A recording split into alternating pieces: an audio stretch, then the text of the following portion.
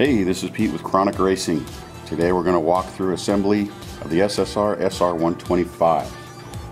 Grab yourself a razor blade and let's get that box off.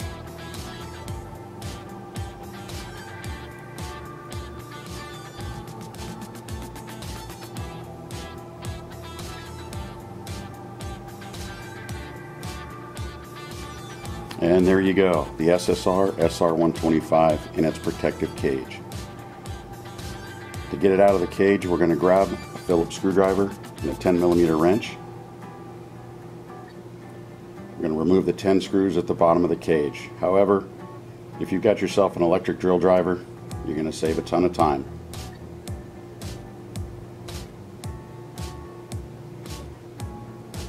Next, we're going to remove the hardware box.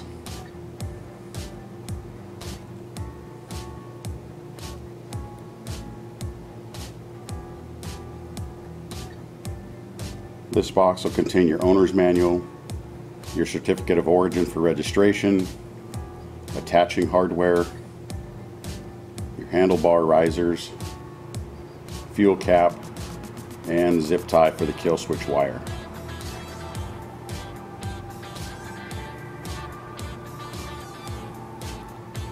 Next, we'll grab a pair of wire cutters and start getting this bike out of the cage. We'll go ahead and cut the zip ties, retaining wires that hold the front wheel in. We'll set that aside. Next, we're going to clip the wires that hold the forks in.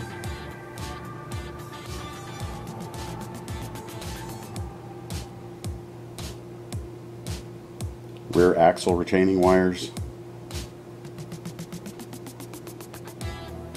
We'll remove the front fender and the shock retaining zip tie.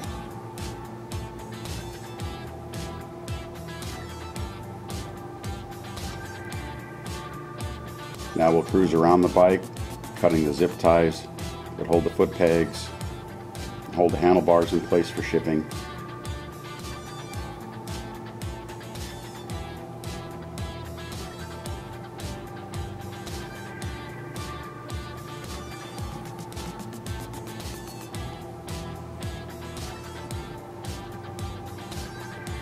With the top of the cage out of the way, the next step, we're going to remove the front number plate. That'll give us access to mount the handlebars and route the cables.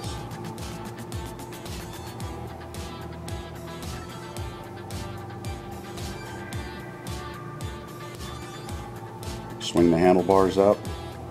We're going to assemble the risers. Drop the whole assembly into the upper triple tree.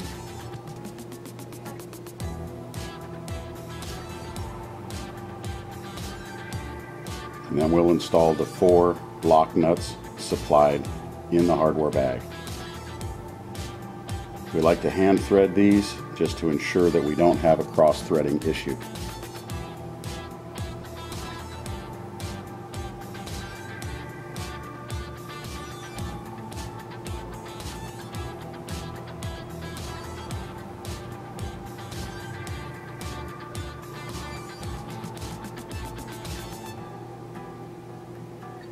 Next, we're going to grab a 6mm Allen on an extension and a 12mm box wrench.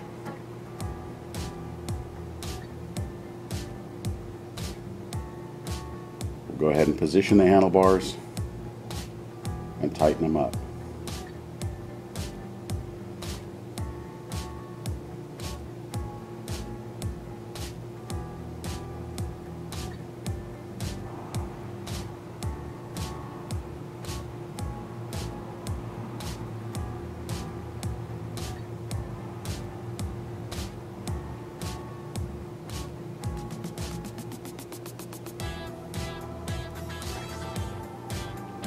Next, we'll remove the bubble wrap that protects the grips and levers during shipping, and we'll remove the rubber wedge in the front brake lever. This holds pressure on the caliper, retaining a spacer, and we'll get to that later. Next, we're going to remove the retaining bolt for the shipping strut.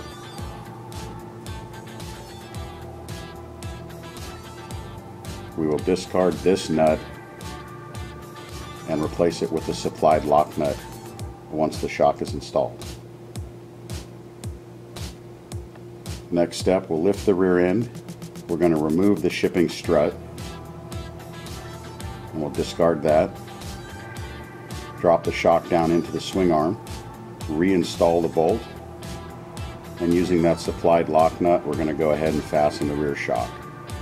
A 13 and 14 millimeter wrench will get this done for you.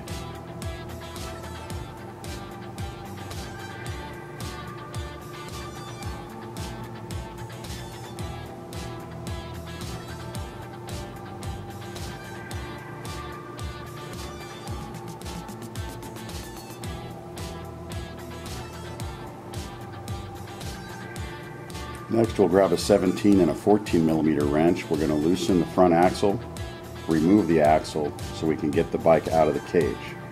Notice the long spacer on the disc side. When we install the wheel, the long spacer will remain on the disc side. Now if you have a stand, it'll make the next few operations a lot easier. A 5-gallon bucket or a milk crate will work just fine as well.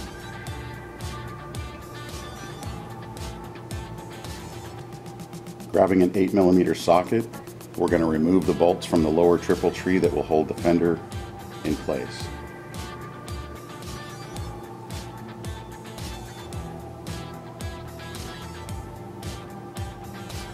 We'll use the 2 shorter bolts at the rear of the fender to get things started.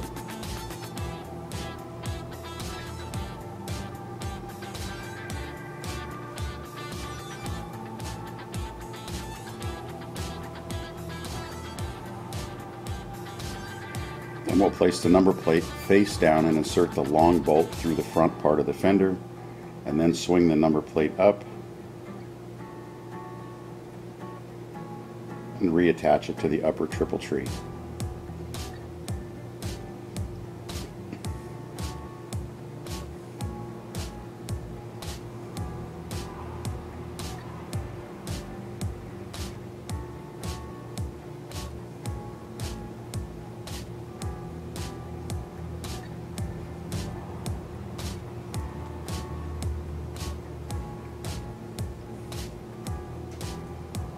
Next, we're going to slide the brake line into the keeper, and we'll tighten that up with a Phillips screwdriver and an 8 millimeter box wrench.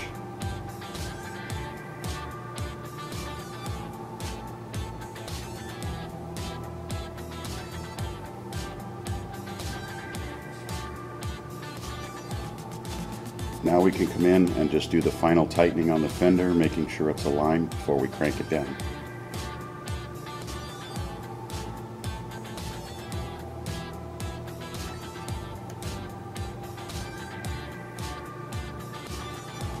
On some models, the kill switch is not connected during shipping, so we want to make sure to connect that so we don't have any issues on startup. Now we'll remove the spacer between the front brake pads and discard that. We're going to go ahead and install the front wheel long spacer on the disc side. So we're going to insert the wheel, sliding the disc up between the brake pads.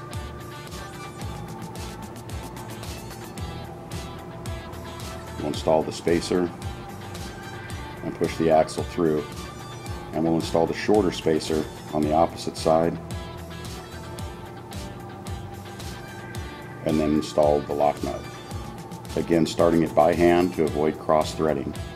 We do not recommend Loctite on this because it can cause thread stripping when it's time to change a tube or tire.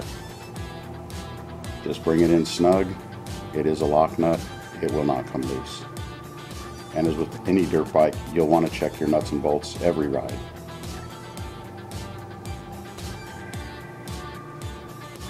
We're getting close now. We're going to remove the protective plastic on the heat shield. And just simply grab it and peel it right off.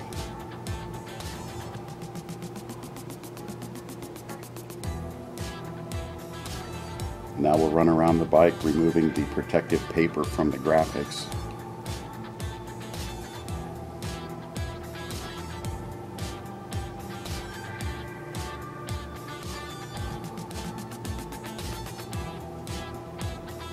And we'll remove the plastic that protects the seat.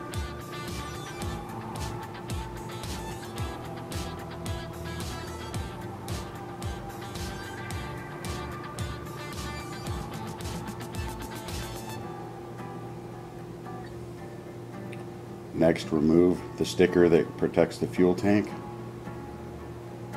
Install the fuel cap and the vent tube. This bike will hold 0.8 of a gallon, and we prefer to use premium pump gas. Lastly, before operation, we like to change the shipping oil, get that out of there, and replace it with fresh US grade oil. 1030 or 1040 conventional will do just fine. No synthetics. We'll remove the drain bolt with a 17mm wrench. Once the oil has drained, we'll go ahead and reinstall the drain bolt. Again, we're going to start that by hand to avoid cross-threading. Then we'll go ahead and tighten it up. Snug and a quarter turn gets it done. You want to be careful not to over-tighten, you could damage the case. Next, we're going to fill the engine oil directly through the case.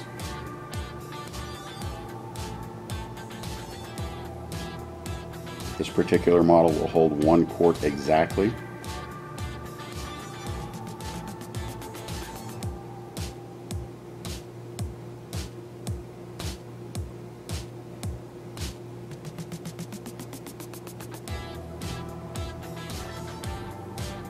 This is your full mark on the dipstick. To check your oil level, insert the stick without screwing it in, pull it back out, and then check. If the level is low, top off. Otherwise, you're done. And here you have it, the SSR SR125 pit bike. Catch you guys on the next one.